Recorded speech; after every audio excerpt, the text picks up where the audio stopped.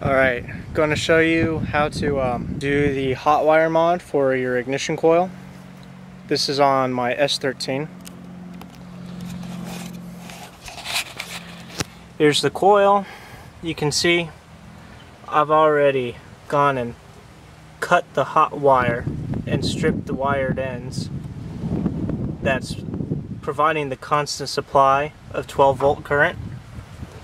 Let me get down here. It's coming off this clip right here.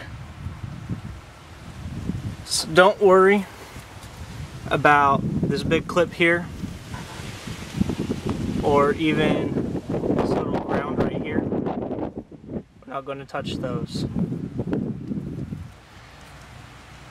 Go ahead and get in here. You can see I had to pull back the wire wrap a little ways, but you've got this green and black striped wire, and you've got this kind of a reddish purpley striped wire.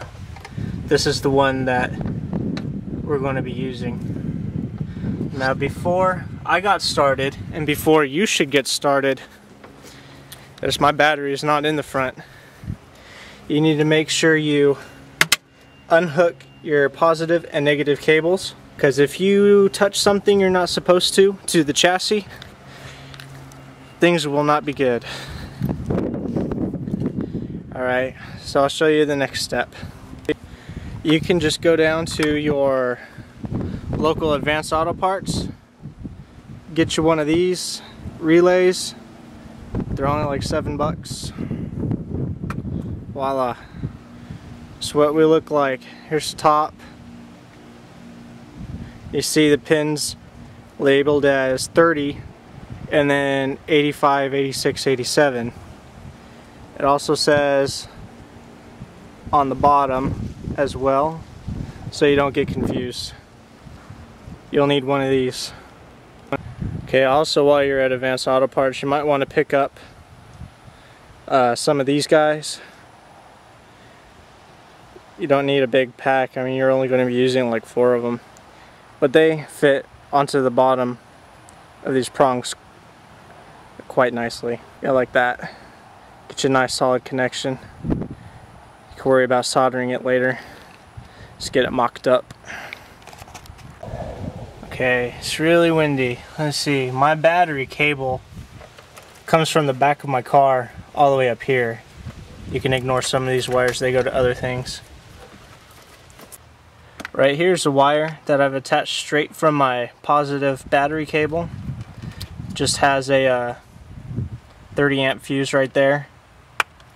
This is the wire that I'm going to be running all the way over here. You're going to need to have either 14 gauge wire, probably. Recommends 12, but I think 14 would be sufficient for now. You're going to need to have a wire coming straight from a 12 volt source, such as your battery cable.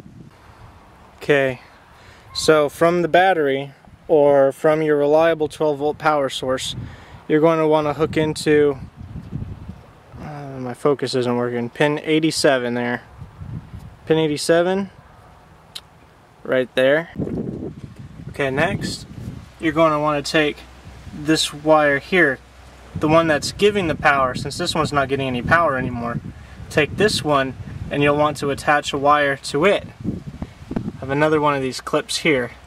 This one is going to go to pin 85 on your relay, which I've got sitting right here. Okay, now I've got this wire going to the end that goes to the clip itself. Now I'm just using dolphin clips or bean clips. So I work in the alarm industry, and these are what we use to do connections, but you should use soldered connections for best results. I'm just using what I have on hand, and of course wrapping it with electrical tape. And I'll be making this look a lot nicer, you know, tape it up like that when I'm done. But this one right here is what you're going to put where it says 30 That's going to be the one that goes to this clip here. That's where the power goes out to. There, so without too much trouble, didn't take me that long. Did everything as I was recording here this late afternoon. The coil, look, let's hook that back up. We've got my wires here in the clip.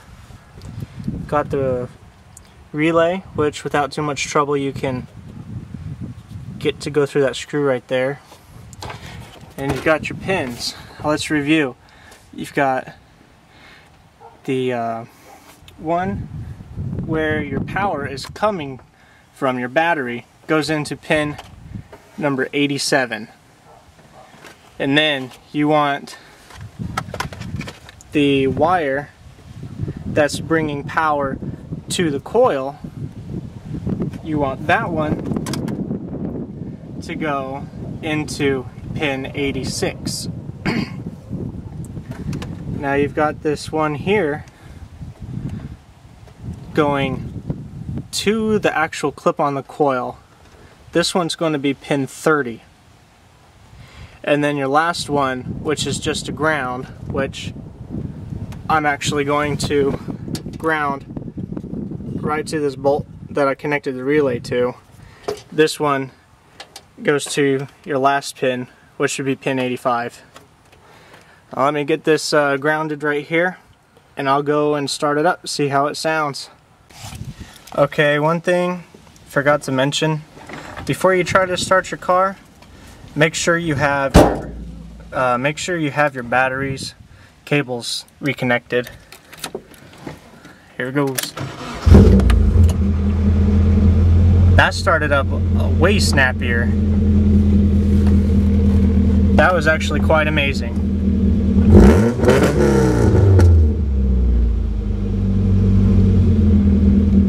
Enjoy your modification.